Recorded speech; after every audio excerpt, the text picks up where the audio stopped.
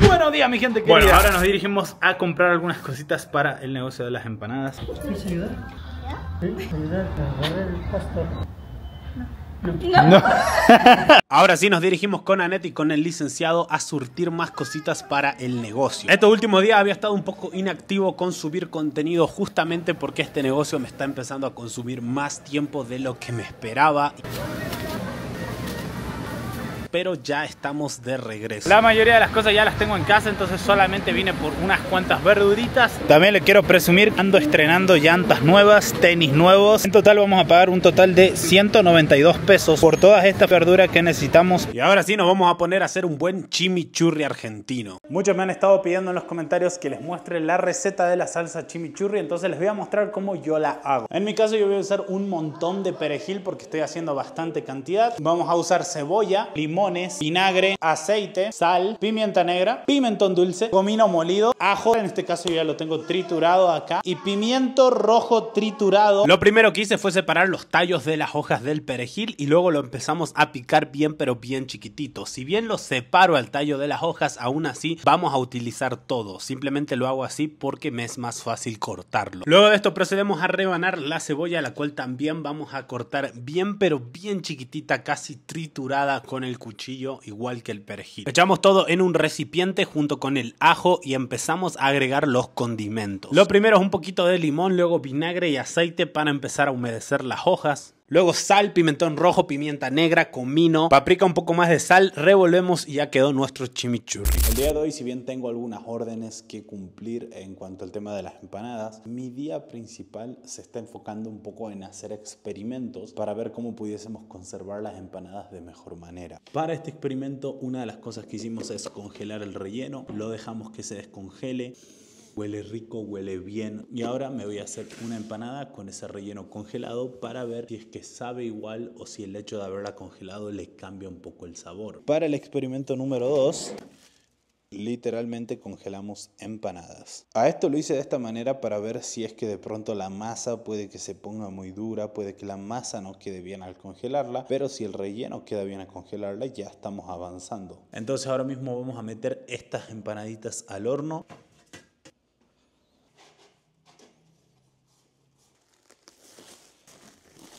Así se ven las empanaditas congeladas. Otro de los cambios es que por fin tengo una brocha y ahora solo estoy utilizando la yema del huevo cuando antes utilizaba solamente la blanca de huevo. Pero así es como luce empezar un negocio sin tener la experiencia o sin conocer tanto al respecto, es que uno va aprendiendo y va mejorando poquito a poco. Aquí le di otra forma de repulgue a la empanada, la cual el relleno estuvo congelado. Y mientras las empanadas están en el horno me voy a poner a hacer una orden que tengo que entregar. Esto obviamente con masa y relleno fresco. Bueno, mi gente, acaban de salir las empanadas de experimento del horno. Esta es la empanada que tenía el relleno congelado y estas son las empanadas que estaban completamente congeladas. La empanada que tenía relleno congelado con la masa fresca se doró mucho más que las otras empanadas. A todas les puse yema de huevo, a todas les di el mismo trato. Quizás a la próxima lo que puedo hacer es meterlas al horno, esperar a que se descongelen un poco y luego sacarlas y pensilearles el huevo. Por un lado tenemos la empanada que tuvo el relleno congelado, que tiene la masa fresca. Wow. Esto es excelente. Los ingredientes se sienten tal cual como si la empanada estuviese recién hecha. Hay una sola diferencia entre una empanada que yo haya probado y esta que tuvo el relleno congelado por más de 24 horas. Y la masa me quedó bien crujiente, bien finita. En cuanto a sabor, yo siento que es un 10. Pero en cuanto al proceso que requeriría descongelarlo, ensamblar la empanada, la verdad es que le doy un 3. Estas, por otro lado, las que estuvieron congeladas desde anoche, estas empanadas, si es que están ricas, estas tienen mucho potencial.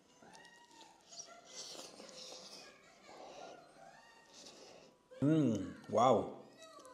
Está espectacular. No sé qué más decirles, está espectacular. La empanada se conserva tal cual. Entonces esta sería una muy buena manera de poder enviar las empanadas a restaurantes o a lugares que las reciban congeladas, las mantengan congeladas y a la hora de que el cliente las pide se meten al horno. Se espera que se descongelan un poquito y se les da una pinceleada de huevo. Porque creo que ese fue el único error. Como yo las pincelé todavía congeladas, siento que ese huevo como que no le hizo el efecto a la masa. Vamos a entregar la primera orden del día. Sí, tengo hecha. Traigo de nuevo. Igual acá te eché unas demás para ustedes. Bueno. Con chimichurri y limoncitos. Sí. Me traes 4 más. Llegó la hora de comer y mi esposa me tiene la comida lista. Fue la verdad que fue un muy buen día, pese a que estuvo bastante lento en cuanto a ventas, porque me di cuenta de que puedo congelar las empanadas. Esto puede significar que yo haga empanadas 2 o 3 veces a la semana y haga mucha cantidad para tener siempre empanadas congeladas y todos los días poder vender.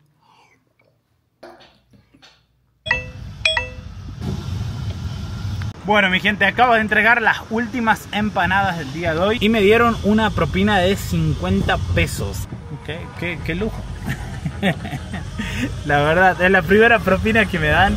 Yo sé que en Latinoamérica no se acostumbra tanto a dar propina como en Estados Unidos, pero es un lujo, la verdad, es un lujo. Vendí 14 empanadas esta mañana y 5 empanadas hoy. 19 empanadas vendidas en todo el día. Fue un día muy tranquilo, la verdad.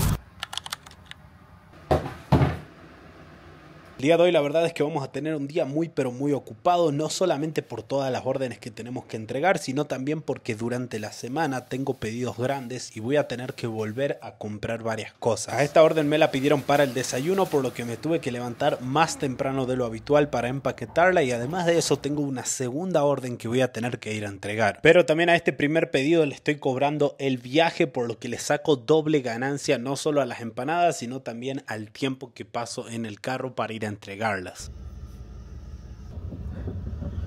Gracias.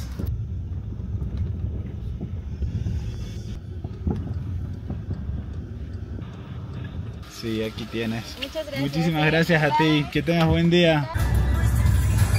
Tengo que entregar otro pedido en aproximadamente 10 minutos y estoy a 20 minutos de casa por culpa del tráfico. En realidad estoy aquí a 5 minutitos, pero por culpa del GPS me marca de que me voy a demorar 20 minutos en llegar.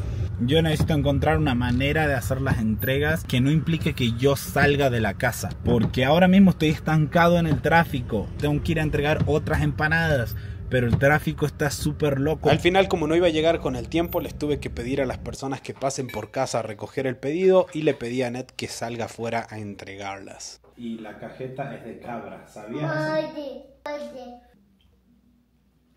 Y ahora sí, después de un buen desayuno en familia, seguimos chambeando, seguimos entregando pedidos. ¿Qué onda, hermano? ¿No te molesta salir en el video así? No. ¿Más el efectivo o qué? Ya está llegando el punto del negocio en el que la gente me está empezando a pedir variedad, por lo que estoy considerando la opción de empezar a hacer choripanes y empanadas de jamón y queso. E inmediatamente puse una historia en mi Instagram diciendo que iba a hacer choripanes y ya tengo bastantes vendidos para el día de mañana, por lo que después de entregar esta orden hay que ir a comprar cosas. Hola. ¿Cómo estás? Muy bien, gracias. ¿Y tú? Muchísimas gracias a ti, que tengas buen día. Sí, gracias. Ahora vine a casa a buscar al licenciado. Lo voy a llevar conmigo ya que tengo que comprar más cosas para el negocio. Uy. Con Ari pasamos por McDonald's. Él se compró una cajita feliz y yo solo una bebida. El día de hoy vinimos a esta panadería que me recomendaron, que se llama Lécaros. Vamos para allá, yo te voy a comprar un pan. ¿Cuál pan quieres?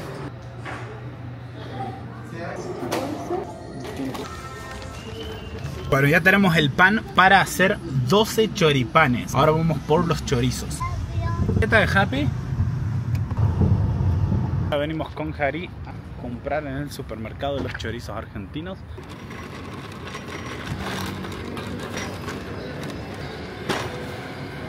Ahora estamos aquí donde el otro día conseguí un chorizo por buen precio, pero que el sabor era súper parecido al verdadero chorizo argentino. Entonces es lo que estoy buscando. A mí no me importa tanto el tema del precio, lo que más me importa que sea de buena calidad, vaya. Chorizo argentino, aquí está.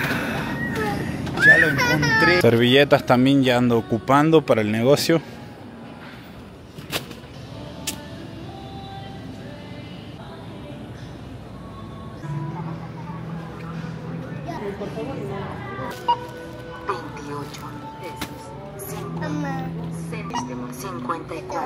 Gracias.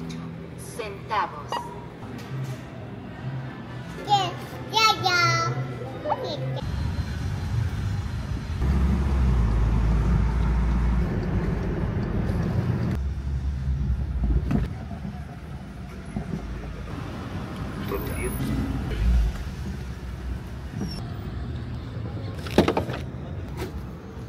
Se durmió Jari, entonces lo voy a tener que acomodar aquí en su carriola. Ya me puedo imaginar todos los comentarios diciendo que por qué estoy comprando yo solo con el licenciado. Bueno, la realidad es que estos últimos días que he estado trabajando en este negocio he estado pasando más tiempo alejado de mi hijo. El motivo que yo me mudé a México es para poder pasar más tiempo con él. Lo fui a buscar, lo estoy trayendo, él se entretiene, se duerme su siesta. Toma, aquí está tu galleta. Bueno, ahora mismo no está muy feliz, pero bueno.